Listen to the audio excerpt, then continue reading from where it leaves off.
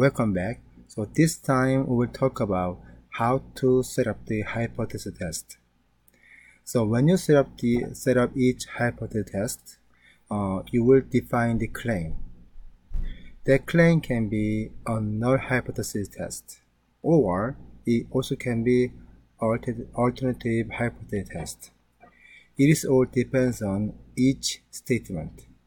So look at this example. So write the claim as a mathematical sentence, state the null and alternative hypothesis, and identify which represent the claim. So number one case, a university publicized the proportion of its students who graduate in 4 years is 82%. Okay, the first thing we have to do, we need to find out whether this statement represents one-tailed test or two-tailed test. Like our last video, we talked about how to distinguish one-tail or two tails. One-tail case, the statement always includes inequality phrase, such as less than or greater than, at least, and most, something like that. However, if it is two-tailed, then this one must include just maybe equal or is like that. Okay, first of all, does this sentence or statement include any inequality phrase?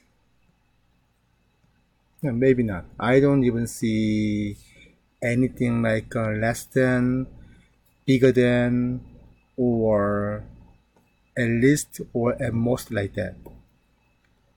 Instead, we only see is here. Therefore, now we know that this one indicates two-tailed test. Okay? Now, because the statement includes our claim, now is means equal sign here. So when we define this one, HO will be the proportion P equal to 0.82, right? Why HO is P equal to 0.82?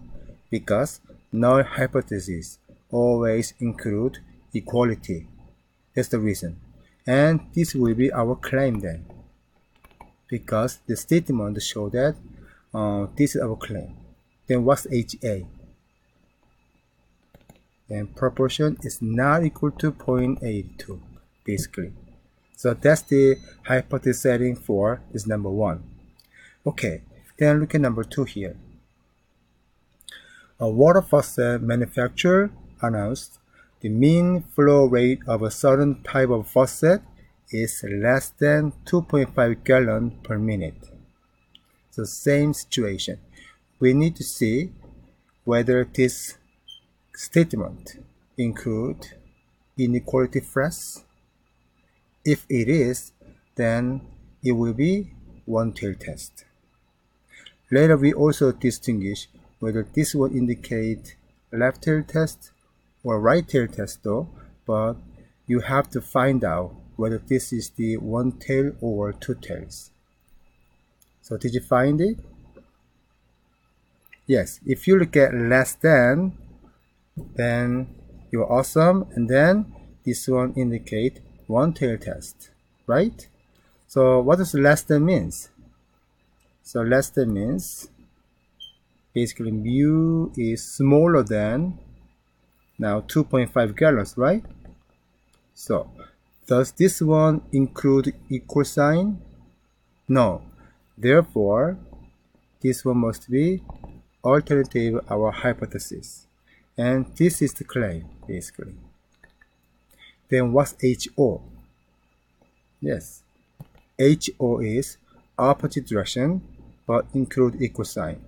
If alternative is less than, then null hypothesis U must be greater than or equal to 2.5. Okay? Then last one here. Number 3, a cereal company advertised the mean weight of the contents of its 20-ounce cereal box is more than 20 ounces. Okay. Do you see any inequality phrase? Yeah, if you find more than, that's great. Okay, then now it is also one-tailed test here, right?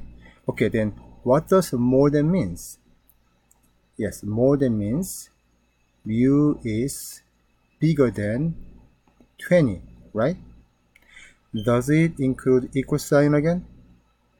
No. So this is also HA, and that's our claim. Then what's HO? Yes, HO must be mu is less than or equal to 20 here. Okay, so far so good. But now, one more thing we need to do.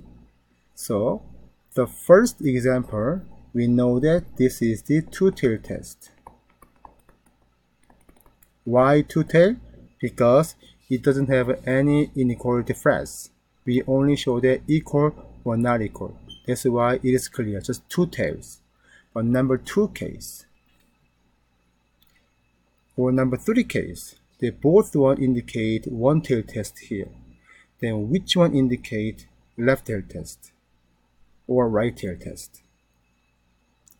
Do you remember which one determine types of one-tailed test? If you say HA, that's great. Okay. Now look at HA here. HA going toward left side here, right? If you get confused, then you may draw the arrow sign, then going left side here. So this become left tail test.